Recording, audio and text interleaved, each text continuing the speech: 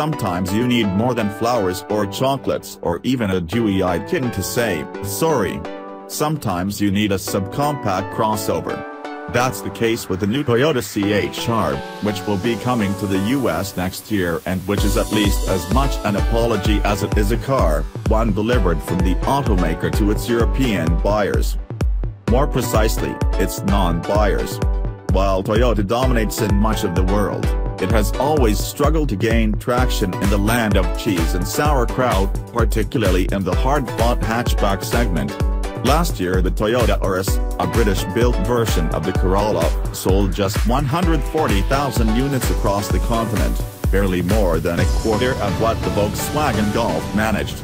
Hence the need for a Euro-focused crossover to add some sales magic and compete with entries such as the Nissan Qashqai and the Peugeot 2008. First Europe, then the world.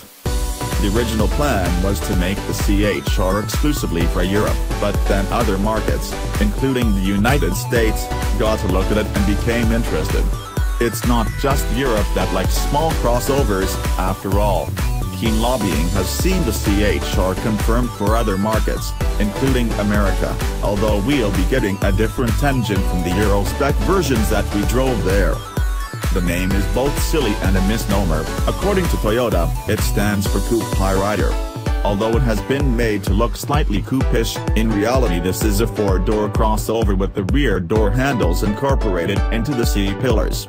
The styling is radical by any standard and positively revolutionary for a brand as generally conservative as Toyota.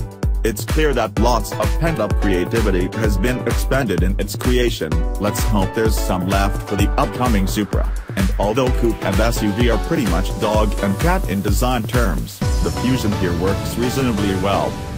The cabin is only slightly less out there, with the swoopy design fitting around the hard points of some familiar Toyota switchgear, including the same digital clock that the company has fitted into the dash of seemingly everything it has built for at least 3 decades.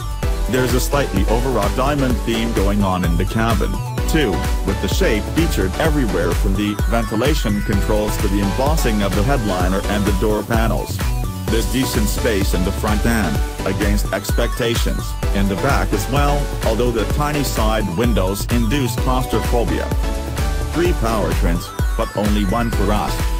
Europe will be getting the option of a 114-horsepower 1.2-liter turbocharged 4-cylinder engine and a 1.8-liter hybrid that pretty much repackages the Prius's class electric powertrain. Both the CHR and that hybrid hatch are based on Toyota's TNGA platform. Sadly, neither of those powertrains will be coming to the States, at least not initially. Chief Engineer Hiroyuki Koba has confirmed that the US will be restricted to a naturally aspirated 2.0-liter 4-cylinder, which will make up for its relative lack of sophistication with the dose of extra power. 144 horsepower and 140 pounds-to-foot. We'll have to wait until the car arrives stateside to tell you what that engine is like in the CHR, as we didn't get a chance to sample it at the European launch. Americans should be disappointed at not being offered the 1.2-liter turbo, which is a sweet little engine that makes up for its relative lack of firepower with its torque output that's too flat to be accurately described as a curve. The peak 136 pounds-to-foot is available from 1500 RPM all the way to 4000 revolutions per minute. There's enough mid-range punch to minimize objections to its extremely low 5,600 revolution per minute redline.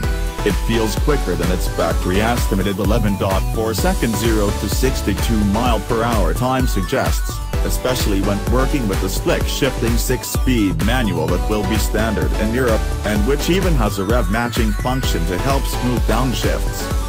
There's also a continuously variable automatic, which will be the only transmission choice in the US by the standards of such things. It's not too bad, allowing the engine to coast along on its brawn at lower speeds or during constant velocity cruising. Requests for acceleration, however, produce the familiar slurring soundtrack as the engine and gearbox both give their best.